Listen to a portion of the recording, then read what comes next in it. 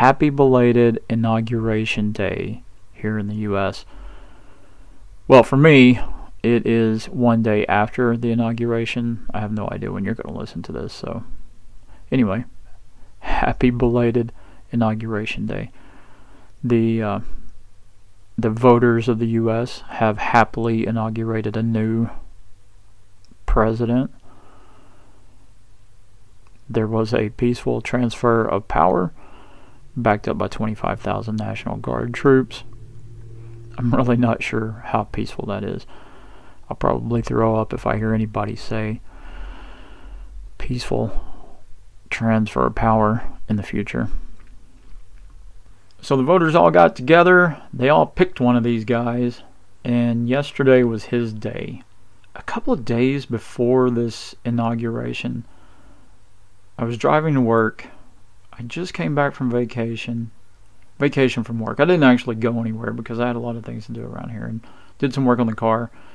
And my car was running really nicely, so I decided, you know what, today on my way in, I'm not listening to the radio, which will have news on it, which will just put me in a bad mood. I think I'll listen to a CD. So, Doug, you might not know what a CD is. It's a round disc that you stick into the dash of your car, and it spins around, and as it spins around, a laser picks up reflections off of that disc, converts it into an electrical signal, which gets sent to a speaker, and then the speaker converts the electrical signal into sound for your ears to perceive. I say that because looking at the stats of my podcast, there are some younger people, and they may have no idea what a CD is, for all I know. So, I'm listening to this CD, and the CD was from it was by a band who probably many people listening to this podcast have never heard of, even though at one time they were popular as a group and popular individually.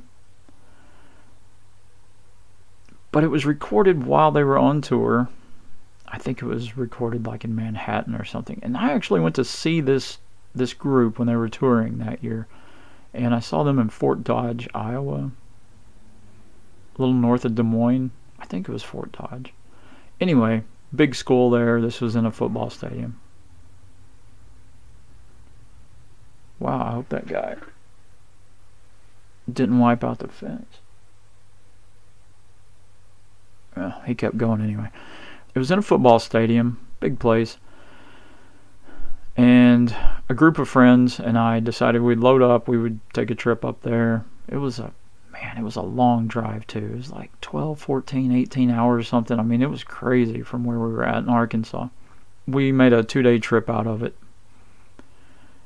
And as I'm driving down the road, listening to this CD, I'm thinking back on the good times, right? And I'm thinking, man, looking at all of the bad things that are happening in society right now, masks, people been rioting for a year solid, police killing unarmed people, some people supporting those kind of actions, some people fighting those kind of actions, economy's up, economy's down, government closed down a lot of businesses, even the place I worked, at least for a while.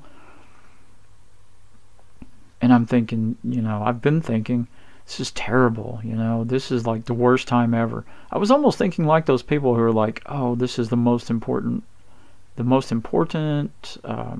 election of our lifetime, right? And that's how I was kind of feeling, is that, man, things are bad, and I wish things were more like they were back in the mid-90s when I went to see this band. And there's 2 songs on that particular CD. It's a 2 CD set, and I had both the CDs in the car, and both were playing. But as I'm listening to one of them, it's called Domino. It kind of got me thinking about it. And then another song came on, and it was Land of Confusion, and it hit me like a ton of bricks, and it should have hit me like a ton of bricks. This is nothing new. What's going on, the strife and the fighting between the Reds and the Blues, and the people who consider themselves morally upstanding conservatives versus the immoral liberals.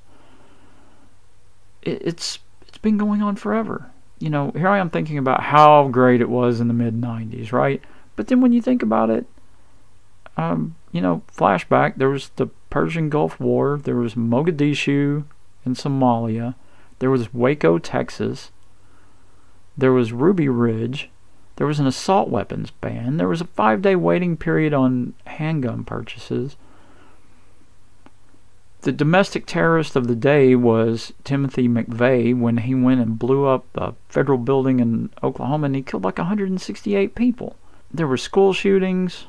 One of these school shootings happened just miles from my house. I was working outside that day, and I could hear the emergency vehicles, the sirens from those, as they went out to West Side School. Was it any different? Has it been any different? No, they've been playing us this way for all of our lives. That's what they depend on. It's how they live. It's how the Bidens and the Obamas and the Bushes, the Clintons, it's how they survive. They get their power and their money off of our backs. Okay, so if you haven't listened to the podcast before, hello, my name is Richard, and I'm an anarchist. I'm not the kind of guy, it's not a scary word, I'm not the kind of guy who goes around throwing Molotov cocktails, or, I don't go around busting windows or starting dumpster fires or damaging private property. I just want to be left alone. I want to be left alone to do my thing, and I want to leave you alone to let you do your thing. So to those of you who are still staunch supporters of must-have government and Constitution this and Supreme Court that and we need this and we need that, I'm not trying to scare you guys. I would not take that away from you. If you want to follow one of these old guys, Biden or Trump, I really think you should have the ability to do whatever those men tell you to do. I think that should be your freedom. You should be able to give them as much of your money as they tell you need to give them. Do everything that they say. I just don't think you have the right to force me to do the same.